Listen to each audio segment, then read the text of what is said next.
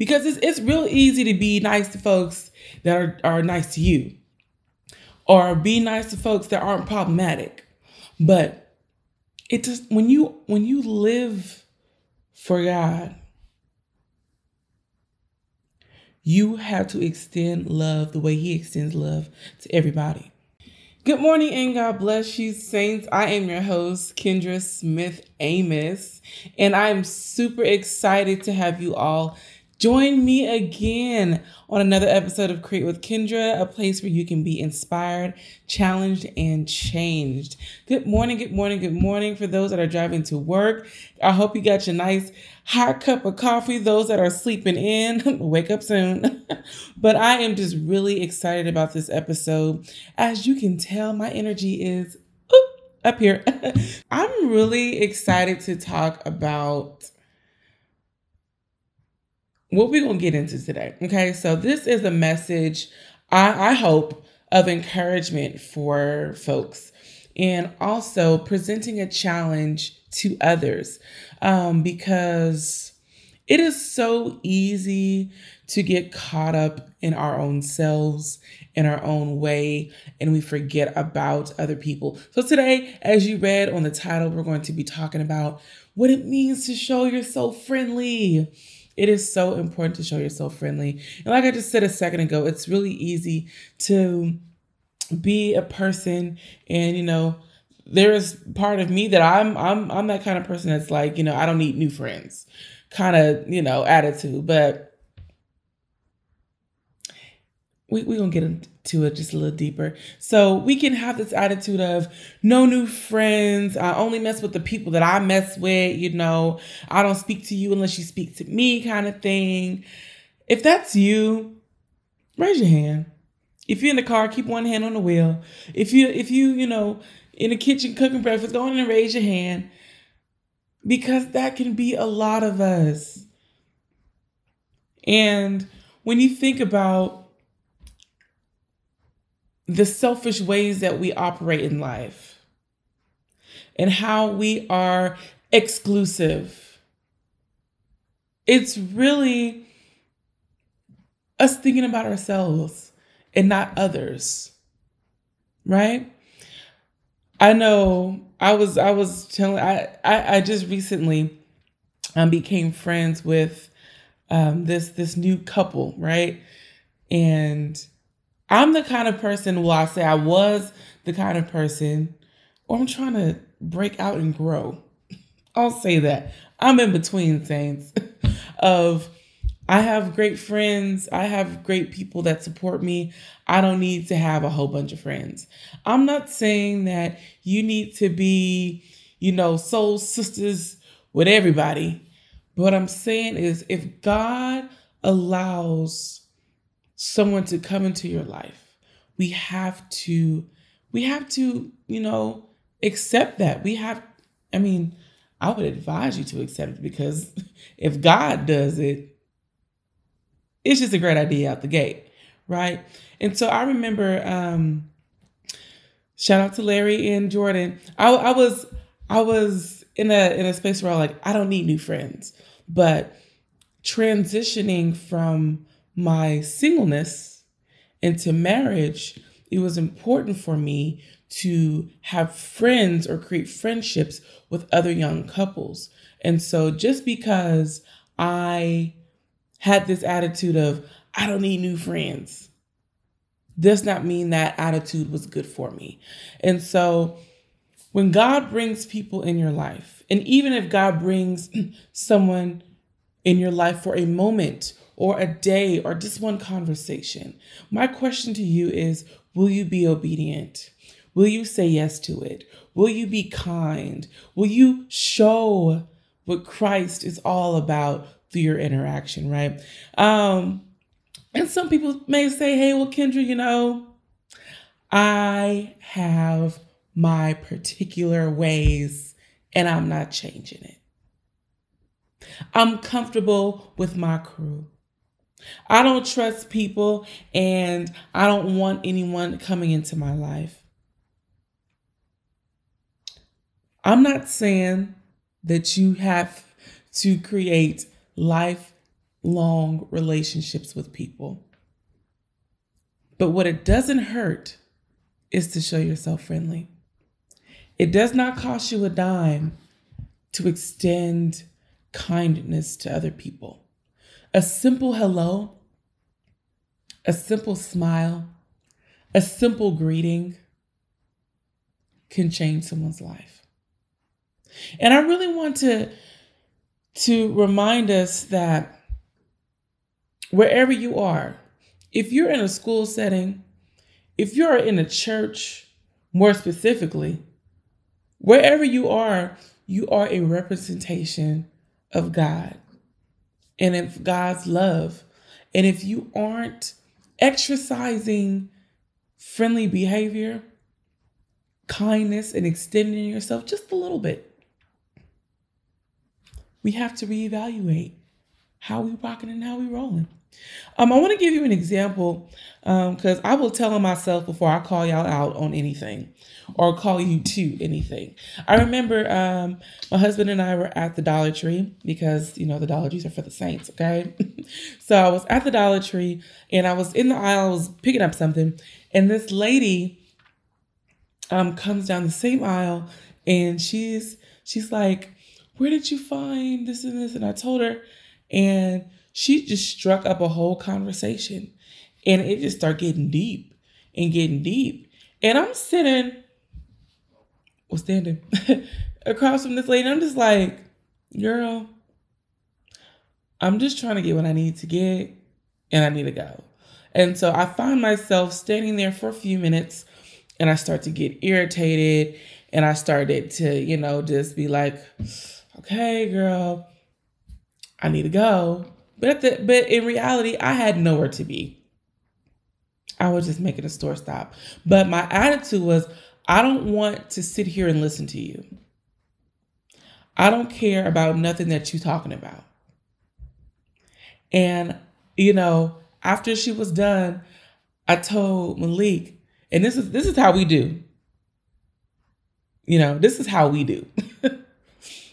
When somebody says something or you're annoyed, it's real easy to go and gossip or talk about your annoyed experience to somebody. But in reality, that's us putting that person down. And I was like, well, I don't know why she was talking like that. I didn't care about nothing she was saying, and I'm just going and going on. And he told me, he said, Kendra, maybe you were the only conversation that she had all day. Maybe she just needed somebody to listen to her. And right there, I got convicted where I stood. I said, oh, you're right. Sometimes you never know what people are going through, what challenges they face. Some people will go all day without a human interaction. Some people may have lost a loved one that was extremely close to them and are having feelings of depression. Some folks are socially awkward, and some people are just so used to being judged by the folks that they're around. So what is it? What would it cost you to just take a moment to receive someone? What would it cost you to invest in 2 minutes of a conversation, in the conversation, and not talk bad about that person when you leave? What would it cost you for you to go up to a visitor at your church and say, God bless you. I'm so glad you're here. I hope you come back another time. What would it cost you to wave at your neighbor that lives right next door to you? Nothing. It costs you nothing. Because we have the opportunity. We have the opportunity to be the angels that other people need. We do. And we never know what impact we would have on someone if we were just to extend kindness. Folks every day are on the brink of something, or on the brink of depression, or on the brink of suicide, or on the brink of leaving, of giving up. And not just in their day-to-day lives, but giving up on God. But if you were just extend yourself outside of yourself and say, I'm going to love on this person, it won't cost you nothing. I'm going to invest some time into this person.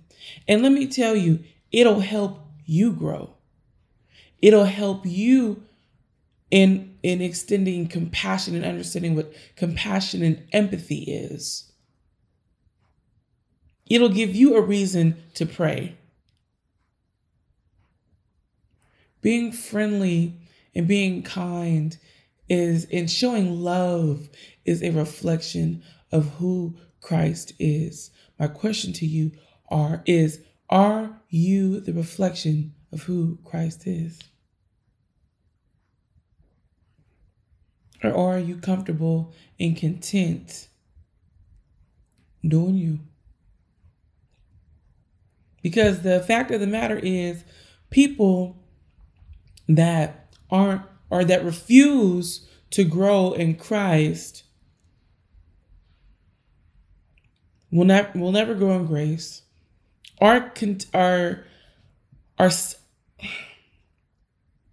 do I say this? People that refuse to grow in Christ are stuck. They are stuck. It makes no sense to me to accept Jesus and be like, okay, that's it.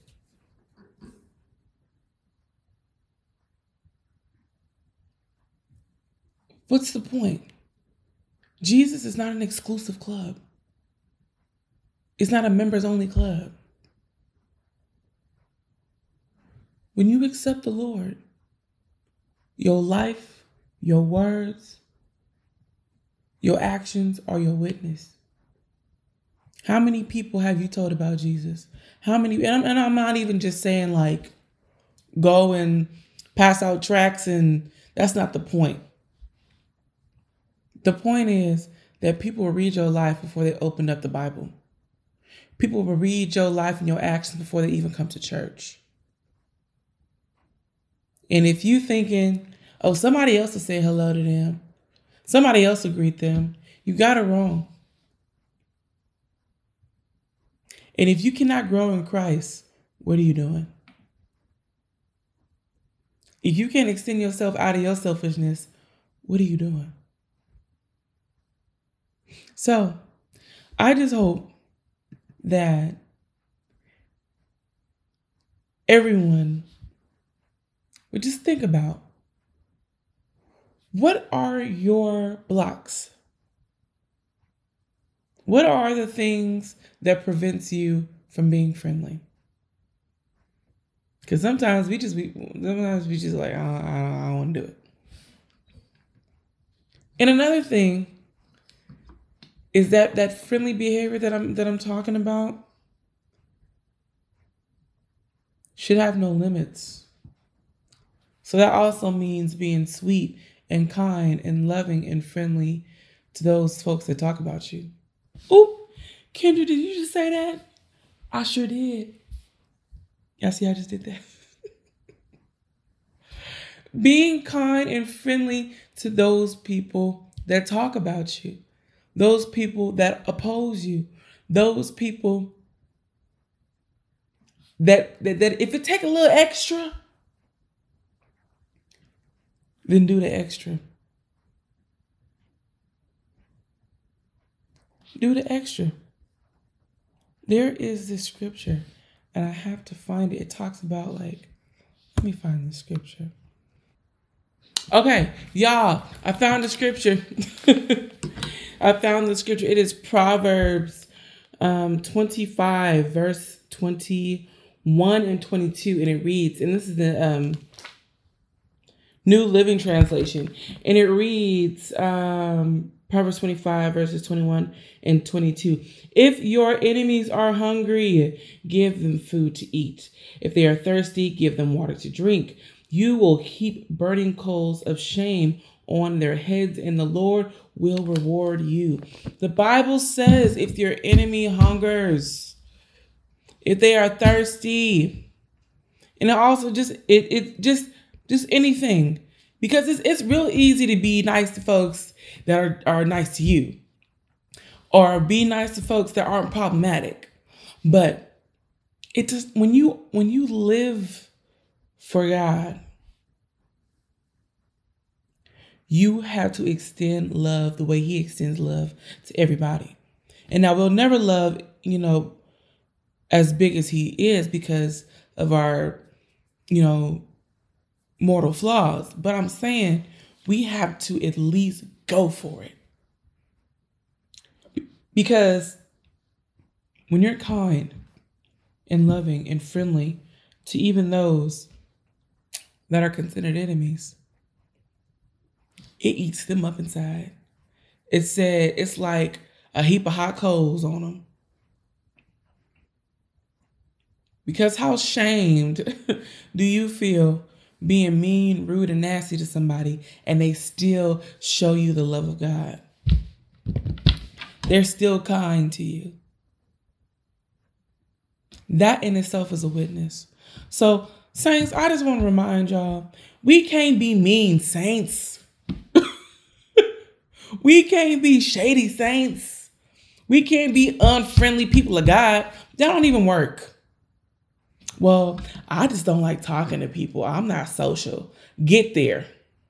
Okay? I'm not saying you got to be a social butterfly. You got to be fluttering everywhere, child. What I'm saying is be kind, be friendly, because if you represent Jesus, you got to do it right. And His saints are not unfriendly. Okay? That's all I got to say for this week. That's all I got to say. I came to the mic just for that. All right, y'all. I love y'all so much. And before we close, I do want to pray over us because I know it is a struggle for many. So with all hearts and minds clear, Father, we thank you. We praise you. We give you glory. You are good. God, I pray that you help us and grow us and develop us into excellent representations of what it means to be kind and loving and friendly to others. God, I pray that you help us get out of our own way so we can do your will and bring others to Christ. God, I pray for those that have not experienced friendly behavior from people that call themselves Christians, that have been ignored, that have been talked about from other folks that say they represent you. God, I pray that you keep them and that you heal them and that you take a hold of them, that they don't let you go, because it's real easy to get discouraged. It's real easy to say, I'm just going to give up. But God, I pray that your keeping power sustains them in the name of Jesus. God, I pray that you help us represent you in the best way. Give us wisdom, knowledge, understanding, tactics, just tools to help us be better representation for you and to bring you glory. In Jesus' name we pray. Amen. All right, y'all, that is the word on the street for this week. Go and be friendly to somebody. If it is you starting off with a smile, a wave, a hello, a God bless you, a good to see you. See, I didn't just give you a whole list right there. Take the cheat sheet, okay? Let's be kind. Let's show love. Let's be great. I love y'all. I do. I really do. Be blessed. All right, y'all. Be blessed.